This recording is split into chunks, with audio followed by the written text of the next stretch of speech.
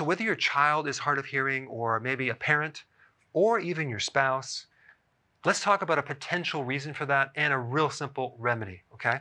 Now, there are two structures in your brain that control hearing. One is the auditory cortex, and the second is the inferior colliculus. And realize this, even though that 1/3 of your brain runs on glucose, you don't have to consume glucose to get the glucose. Your body can make it. It's called gluconeogenesis. It can make it from protein, it can make it from fat, it can mobilize your stored sugar. And the mineral iodine is crucial in the regulation of energy in your body. And think about it, what gland controls your energy production? The thyroid, okay? And what gland needs iodine to regulate that energy? The thyroid. The thyroid makes T4, okay? And then it converts to T3, which is the active form of the thyroid hormone. T4 is inactive.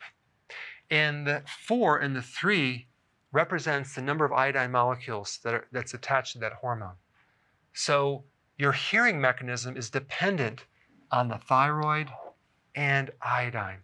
If a pregnant mother is deficient in iodine within the first 2 trimesters of pregnancy, the risk factor for hypothyroidism goes way up. Also, other risk factors go up: loss of hearing, decreased IQ, poor growth and development, many, many different things. And on top of that, a lot of people are deficient in iodine, especially children. In fact, 241 million children worldwide are deficient in iodine.